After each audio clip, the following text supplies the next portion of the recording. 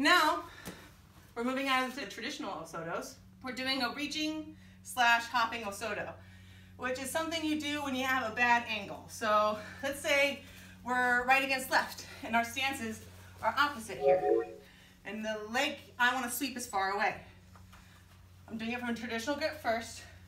I'm stepping as far as I can, but I know it's not far enough. You don't have to switch your legs, it's fine. Make it difficult for me. So I can't, it's very hard for me to reach that from here, right?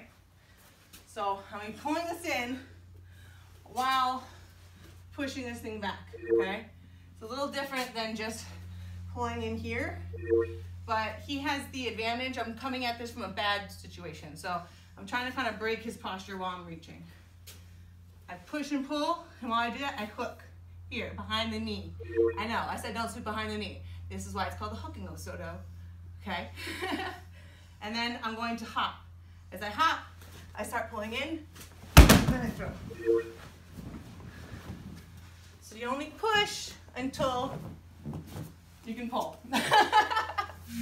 So, hopping, hooking Osoto. Let's just call it the hooking Osoto, because we're not hopping yet. So I got my regular grip, left against right, his foot's far away. I can try and step as far as I can. I can just come in like here and just replace my foot. So you can do this, you can do that, either or. I kind of like coming out here. It just feels safer to me. So I'm turning his upper body so that way I'm more in balance than he is.